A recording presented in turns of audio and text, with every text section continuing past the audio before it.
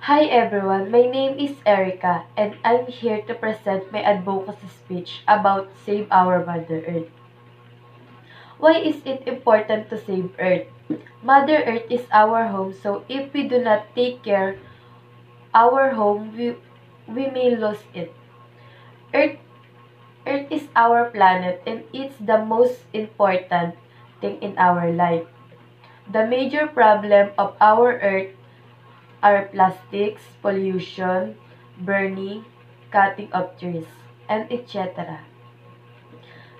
Trees are one of the essential in our environment that gives life to us, so we should not cut it.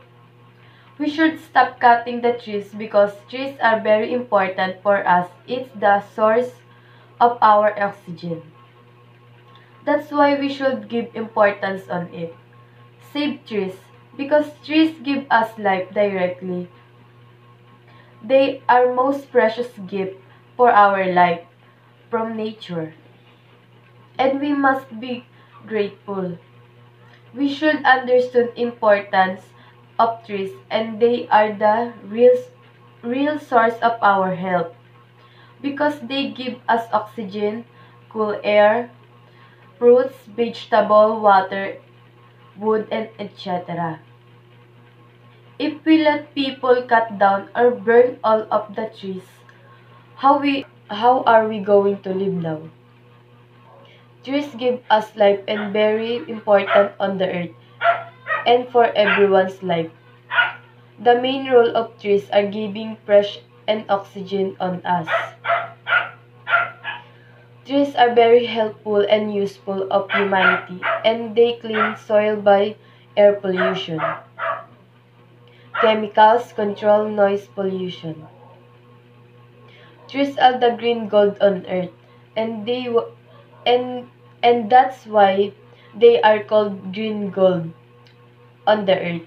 We should save trees in order to save our life and environment. We need to plant more trees or flowers. We need to take care of the forest because animals also need a trees too. Most of the animals live at the forest and one of their home is also a tree. So if we burn, everyone should plant more trees in our surroundings and areas to curb the pollution and reduce the effects of global warming. We all know that now in our generation many people are being irresponsible to their surroundings. They still tend to do things that can cause bad effects in our environment. Trees are Trees are not the only one that we should save but also oceans. We should save the ocean. Oceans are one of the greatest gifts to humans, so stop throwing plastics and other things that can get it polluted. Unlike before, oceans are clean and safe. Many people are enjoying the fresh air and breeze from it. The clean and big waves it causes. But now, oceans are full of plastics. Humans are not the only one that is being affected by what we do. Even the animals too.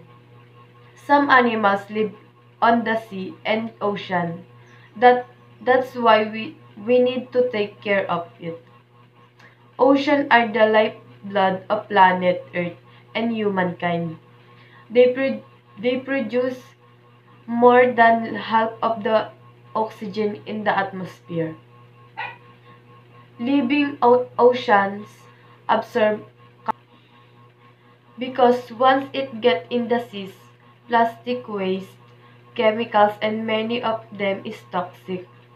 We should save the Mother Earth so that our future generations can live in safe environment. We can save the earth by saving trees, natural vegetation, water, natural resources, electricity, and etc. We are the one who cause these things. That way we should be aware on the things we do. Throwing garbages, waste, after we use it to its proper place and recycling.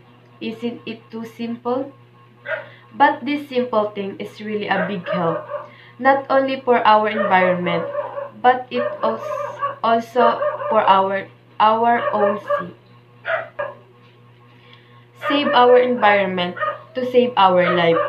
Environmental pollution is one of the problems in our modern world. By doing a simple thing like planting a tree, it's making the world a better place. We need to come together and join hands to protect our planet so that the future is not wiped out. Stop throwing waste in the wrong place. Put your waste in the trash and teach yourself to be a responsible person. By keeping your waste in the right trash, it can be help it to our environment. Earth is the only one that can provide us life with oxygen.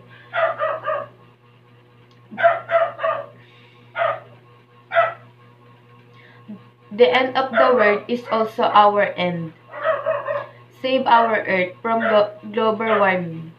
But we can still solve our environmental problems by throwing waste in the right place, keeping environment clean, say no to plastics, reduce pollution, grow more trees, save natural resources, recycle, creating awareness through environmental problems, and etc. For the time being, we are slowly downgrading to mass extinction our salvation. As I said, is to found within the simplicity of our action, but truth it is readily and easily said. Not all of us practice these manners, like throwing garbage on the streets to be ultimately picked up by an uneducated person. Most changes, if not all, are to be done by action and not by words, because nothing will ever be resolved. But please also do take in consideration that I alone cannot make a change, but I can and I will make a stand against this low mass extinction that we all are contributing from in a small. We spend billions over billions trying to find a suitable planet to accommodate human life, like the possibility to live on Mars.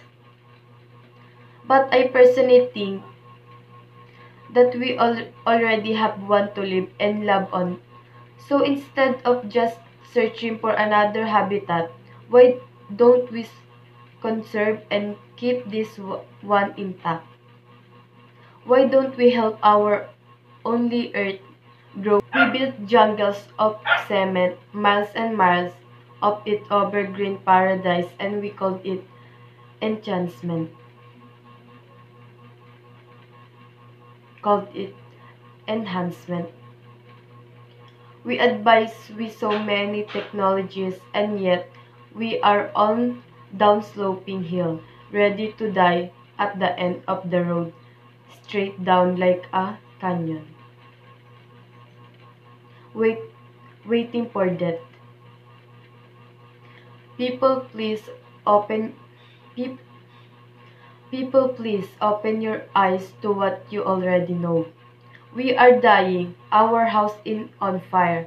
So act like it because it literally is. We are all in the same boat, and it's either we all die or we all